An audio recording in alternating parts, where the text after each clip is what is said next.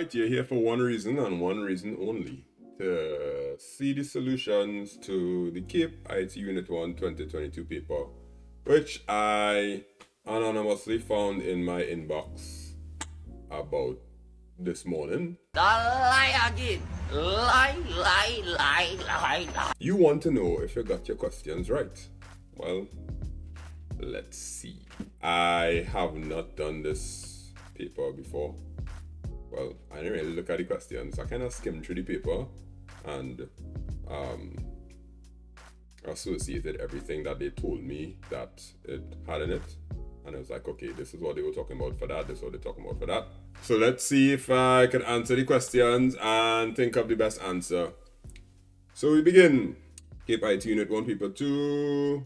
Let's go. Module 1, Fundamentals of Information Technology. Remember, this is the new syllabus. All the papers from 2022, 2021 back would have had 2 25-mark questions. This paper had 2 15-mark questions. And apparently some students finished it really quickly. Alright, so over a 3-week period in January, 150 customers were surveyed about a shopping website. The report was made available in April. It stated that customers were recommending the locally made t-shirts to their friends. Also, 86.5% of the customers requested personalized t-shirts. Comments about the clothing included reasonable and innovative. Nice. Explain 2 differences between qualitative and quantitative data. Well, this is a standard question that is asked every single time. Yeah, this is usually a standard question. So between qualitative and quantitative. Qualitative, to explain 2 differences. So let's say difference number 1. Qualitative has to do with the look and feel. Has to do with the data collected. 2. Qualitative.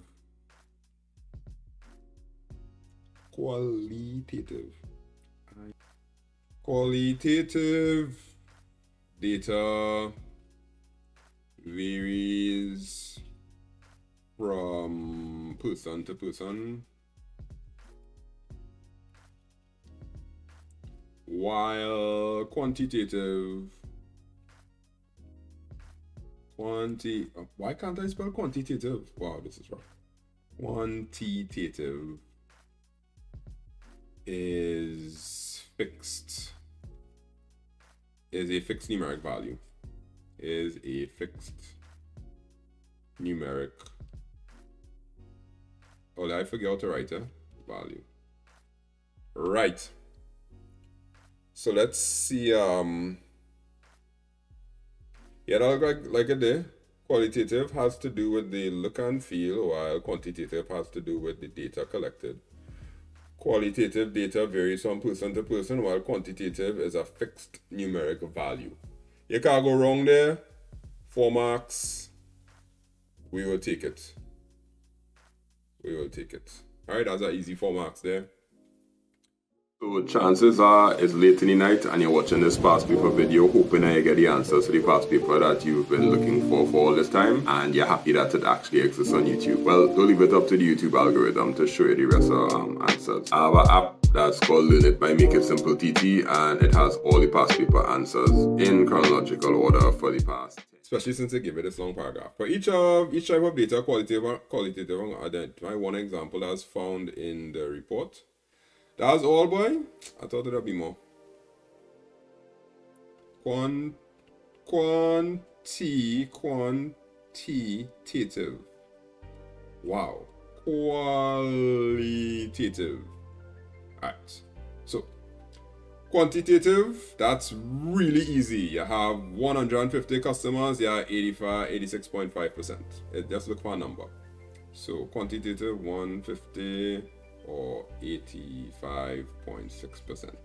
Cool. Qualitative will be anything that they think about that they feel, you know, a certain way about. And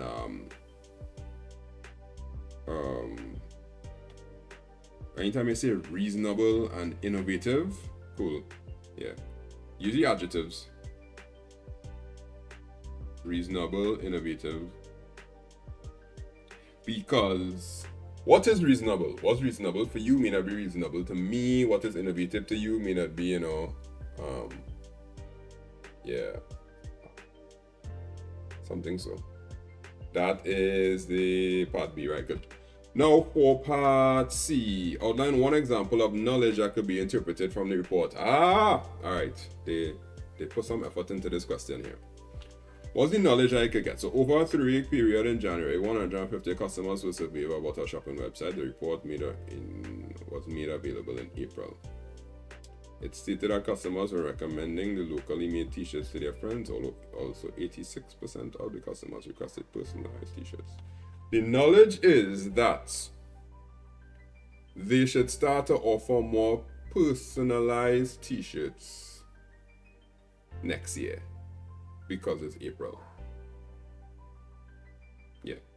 So the knowledge I could apply would be, okay, you have the data, which is 86.5% wanted personalized t-shirts. So you put the 86.5% and the personalized t-shirts together, you create information.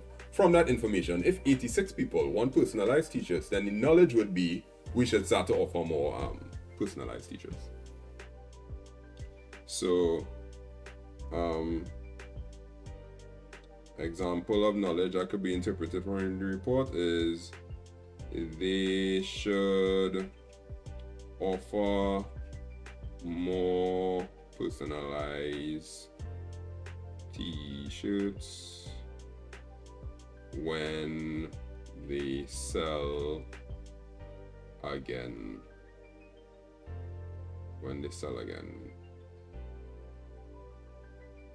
Because 86%. Alright, so knowledge is you take the information and you apply it to some sort of future decision. So they should offer more personalized t-shirts when they sell again. And well, they could say that they're selling, yeah, it was made available in April. They stated that customers were recommended locally made t-shirts to their friends. Also, customers requested personalized. Now, you could try to fight this one here where customers were recommending locally made t-shirts to their friends and say that, okay, they should start to make more locally made t-shirts. That is cool. It's just that I can't find the data that matches to create information there. It's clearly showing that 86% is the data. And when you put that in context of personalized t-shirts, you get information. For this one here, customers were recommending the locally made t-shirts. I can't find the data because it just said, it stated the customers were recommending, but it didn't say how many customers. So I don't think that'll be the best answer there. Yeah, so if you say, you know, they should offer it more, anything that could apply. Knowledge is about application of the information I have. So if you talk about they should get more personalized or their profits could be higher, things like that, yeah, you should be okay there. You should be okay. I don't see a problem there.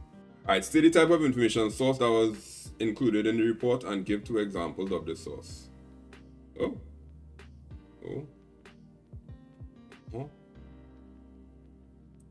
The type of information source. Over 3 period, customers were surveyed.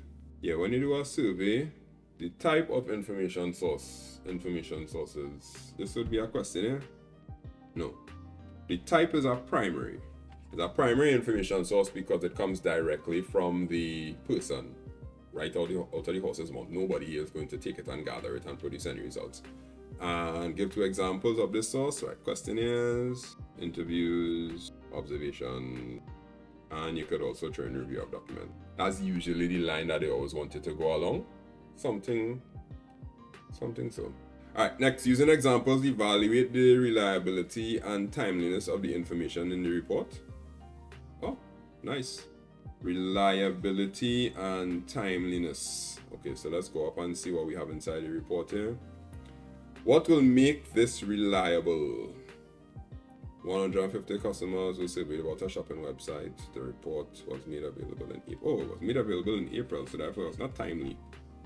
Customers are recommending over a 3-week period. Okay, so if it's a 3-week period, that means the reliability should be high because they got a lot of data. If they got a lot of data, it'll be more reliable. So there we go. Yeah, those are our 2 clues there. Reliability. How much marks is this? 4 marks? Alright, cool. So reliability.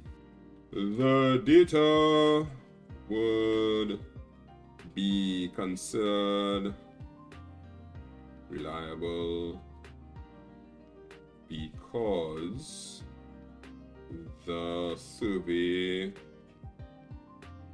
was done over a 3-week period, giving it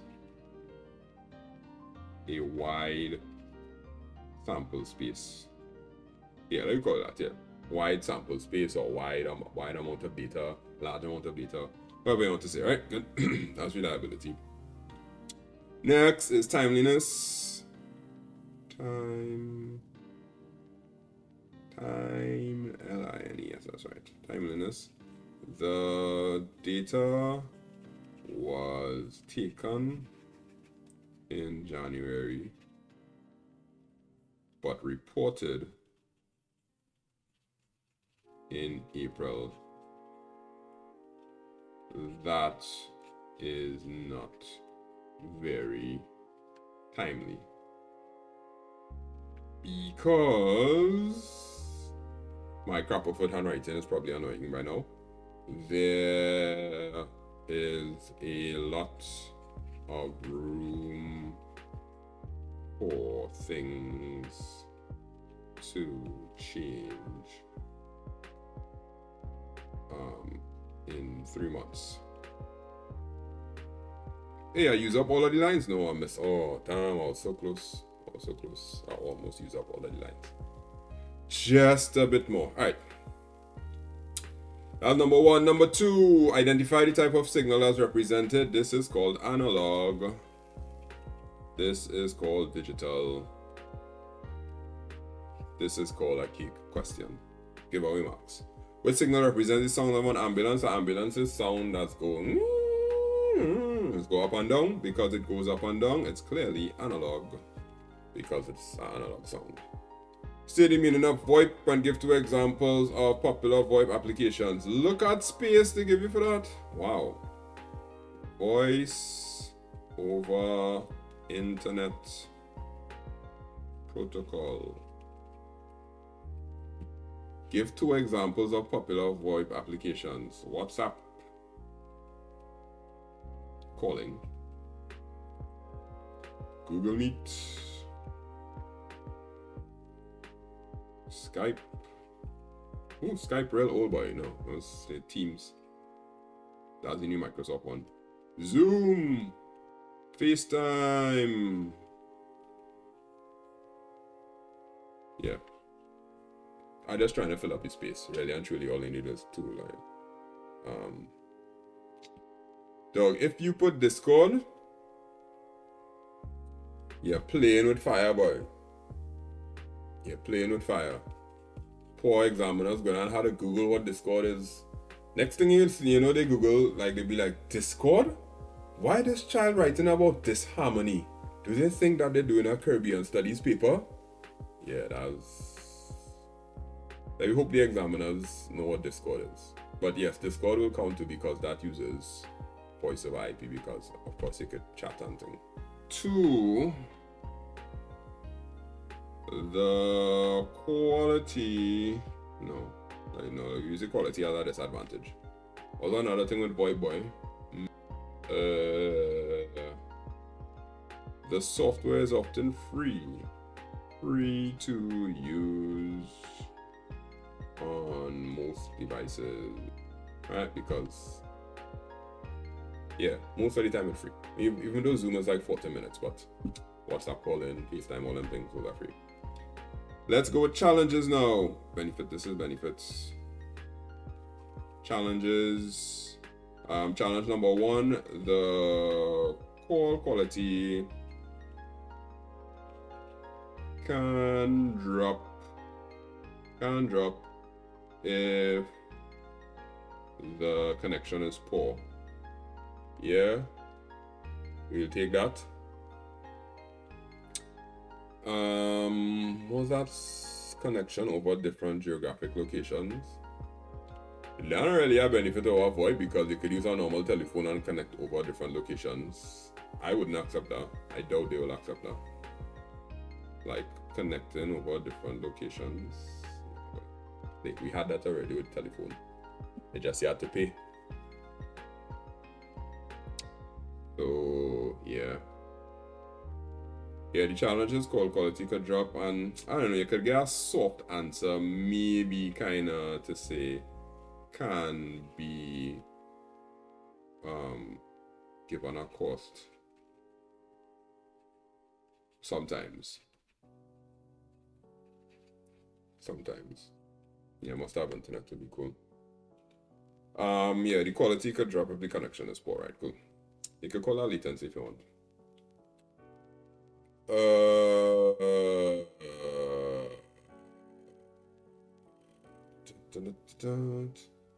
The following table contains various representations of the letters A to E.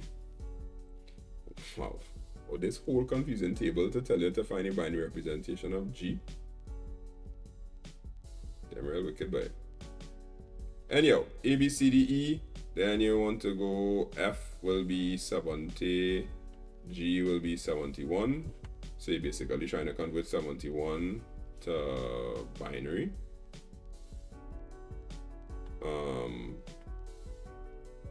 Yeah. E, F, G. Yep. It's literally 71 in binary. Wow, man, CXC. Yeah. We could do this so many ways. We could take 71 and turn it into binary, or we could take the octal or the hexadecimal. So the hexadecimal, I'll do the 71 to binary, which will be 0 1 0 0 0. Are we adding 2 to it? 1 1 1. Alright, so if you add 3 to binary, that was supposed to get. I mean, I really not gonna show you how to add binary. Am I really going to do that? Alright, let's add the binary. If E is 0 1 0 0 0 1 0 1 and you want to add 2 to it, 2 in binary is 1 0. So that'll be 1 plus 0 is 1, 0 plus 1 is 1, 1 plus 1 is 1. Then this next 0 will come down, the 0 come down, the 0 come down, this 1 will come down, and the 0 come down. That's how you get. But it's really essentially 64 plus 64 plus. Or you can take the hexadecimal answer, the 47, that 4 is 0 1 0 0 and 7 is 0 1 1 1. Put them together and boom, you get. Or you can take the octal and put them into 3 bits at a time, which will be 1 will be, yeah. This one is 8 bits, yeah? Yeah. Whichever way you do it, right? You could convert that however how much ways you want, but it's only 2 marks. So I just do the binary one and the hexadecimal one because you really had to fight down that. But this makes me realize I had to teach octal, because I didn't teach octal when I was teaching this last year. I just teach decimal and binary, and I probably touch on hexadecimal, but they probably wanted to know octal. That means they could ask it, but I don't know. Now this year was the killer one, not the killer one. Yeah. Everybody was asking me about this after the exam. Everybody was like, "Sir, what's the difference between binary and Morse code?" And I was like, "They asked that? You sure that is how they ask it?" And it's like, "Yes, it's outline one similarity and one difference between binary and Morse code." And I was like, "Bro, okay, let's see." So one similarity would be, I had to think about this long and hard when I was answering the student because they're like, "So what would be the answer?" And I was like, "I don't know." So one similarity is 1, they both use single pieces of data to convey a signal. Example, a tap or electrical pulse. Right? Because essentially a Morse code is a bunch of taps, tap, tap, tap, tap, tap, tap, tap, but it's only one piece of data each time. It's either a tap or no tap. So that tap or no tap, same thing as binary, where it's either on or off, on or off. So there's only one single piece of data that I could read. So that's a similarity. A difference would be Morse code uses multiple combinations to convey a message, while binary only has, okay, no, I think I know what they want. They want you to say that Morse code uses 3 stable states: dot, dash, and blank, while binary uses 2 stable states: on/off. Yep.